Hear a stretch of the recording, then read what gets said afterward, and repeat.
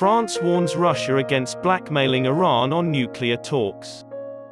France on Monday advised Russia not to use blackmail to pressure global powers into reviving a nuclear agreement with Iran, after Moscow's demand for a guarantee from the United States that sanctions imposed on it over the Ukraine would not harm its commerce with the Islamic Republic. An agreement to revive the 2015 deal that came close after months of indirect discussions between Tehran and Washington seemed to be unraveling amid a possible stumbling block revealed by Russia Saturday.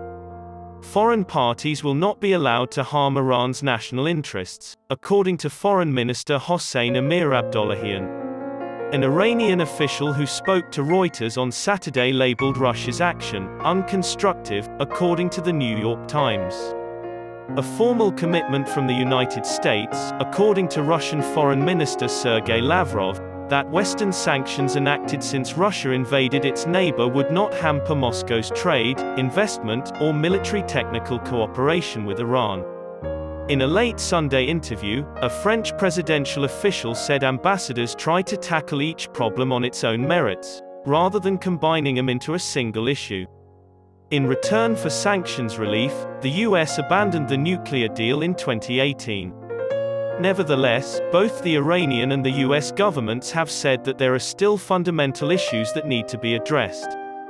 In order to prevent a nuclear proliferation crisis, Western officials said they are attempting to determine whether Russia's demands merely apply to its obligations to the Iran agreement. As far as they are concerned, anything more than this is problematic. There are still at least two major points of contention between Tehran and Washington, officials tell Reuters, including the amount to which sanctions would be pulled back.